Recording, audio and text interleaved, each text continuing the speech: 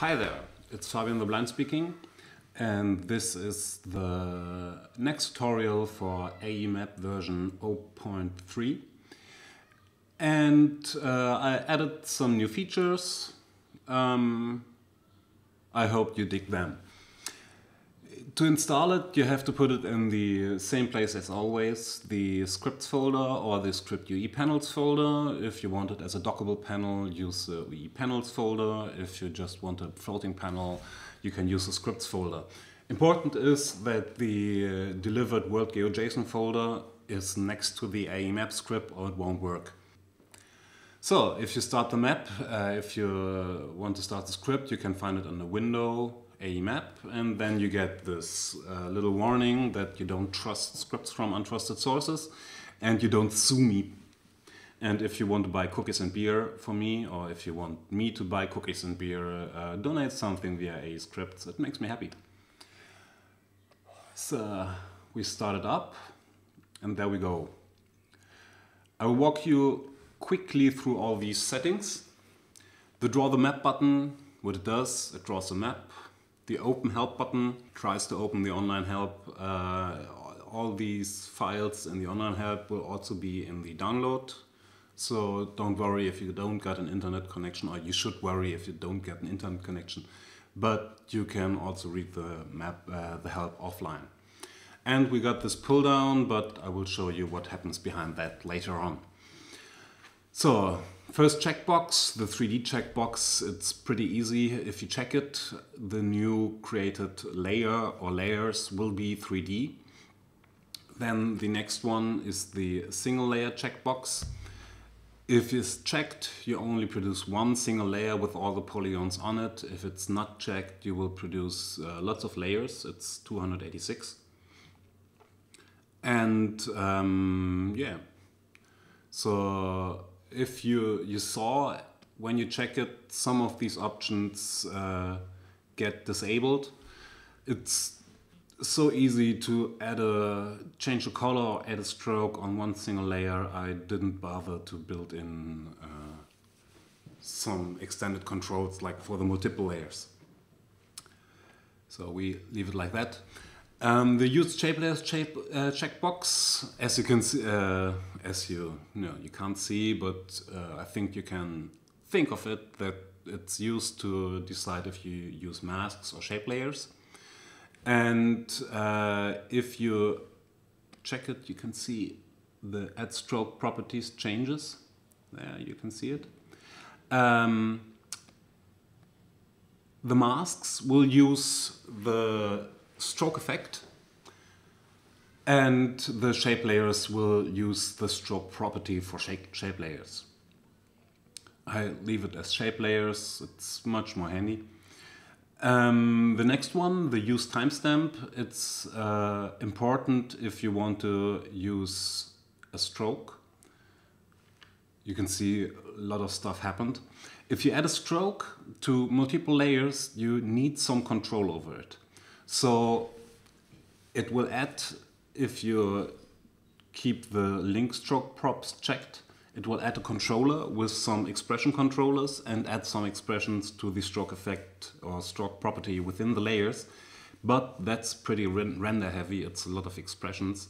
So you should use it to style your map and then bake it to have a faster map, or bake the expressions to have a faster map. And where was I? The timestamp. If you link these properties via expressions, you need a unique name for all the layers and the comps, so you can pre-compose them and still have the functionality of the expressions, like changing the stroke width and stuff like that. If you have multiple layers or multiple comps with the same name, the expression get confused and you don't get the result you want. So use the timestamp if you use expressions to link these properties. The next one, the add stroke property, I already told you what it does, and it also disables or enables the linking. The add Zoro text is pretty useful if you make multiple layers because it's not that easy to sort them out when you have 286 layers within your comp. Use them if you have multiple layers so you can sort out within your timeline. The reposition anchor. This is built on a script called Reposition Anchor Points by Charles Bordenave. This repositions the anchor into the center of the shape or the mask. Pretty useful if you want to do some 3D animations like flying around, flying to the center, and yeah.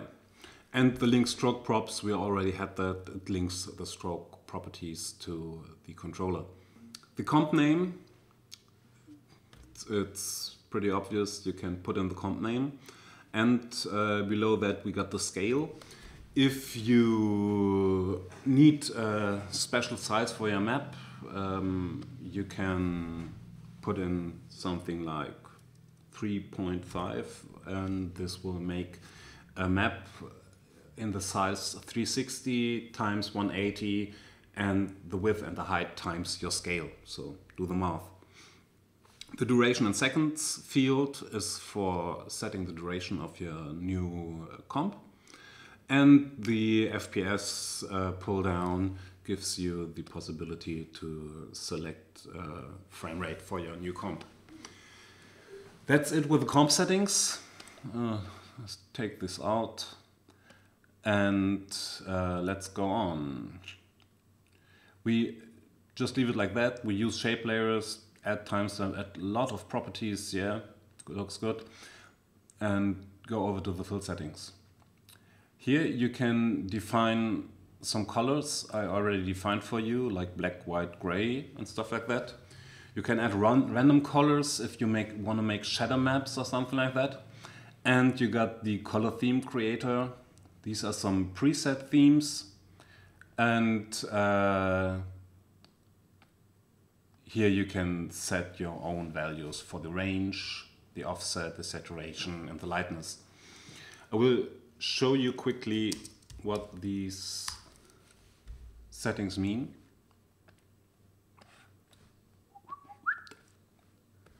So, up, where's my picker? So, if you set a range of 30, that means that it will select colors within 30 degrees on that circle. Like something like 30 degrees has to be something like this range. The offset is the starting point. It normally starts here in a red. If you offset it by 120 degrees, you will start somewhere around here, and with our range of 30 degrees we will end up with colors in this range. The saturation is the position of our selector within that circle, and the lightness is this slider. So you can create your own color themes for your maps, but it takes a lot of time because you have to calculate a new color for every item, 286 items. It's a lot of work. Next is you get the possibility to add custom HSL colors or custom RGB color. If you need a special color that you can't change afterwards, you can set it right here.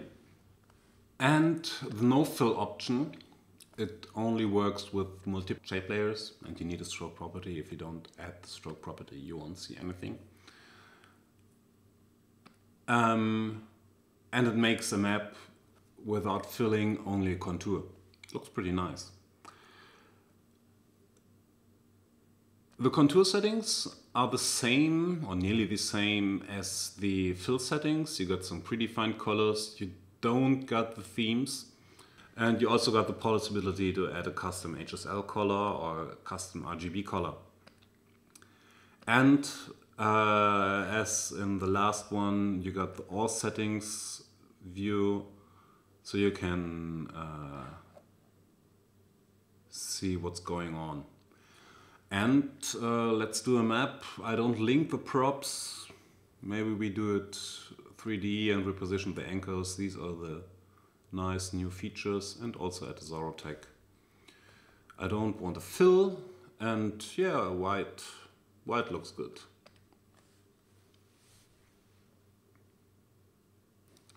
There we go, 360 seconds, pretty long. Need to see something.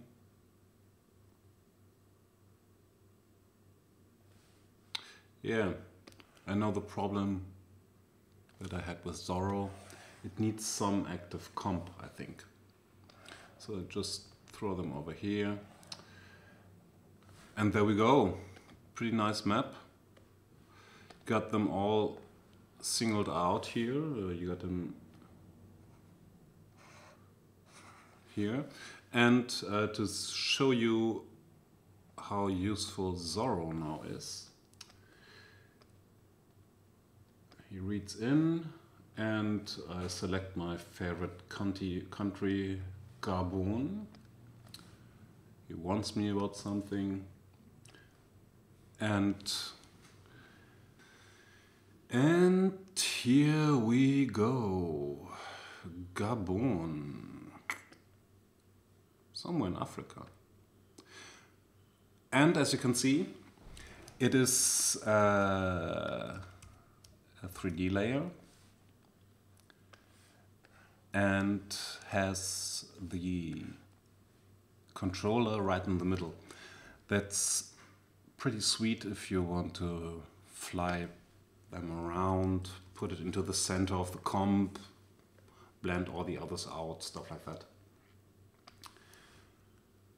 And that's about it. It's all pretty self-explanatory. You got lots of help tips that tell you what you can do and you can't do. And yeah, do some maps, let some countries fly around. That's about it. You got a lot of options. If you got problems or run into problems, write a comment on aescripts or contact me via one of these social networks. And as always, if you make something beautiful I would like to see, I would love to see. And that's it. Thanks for watching. Bye bye.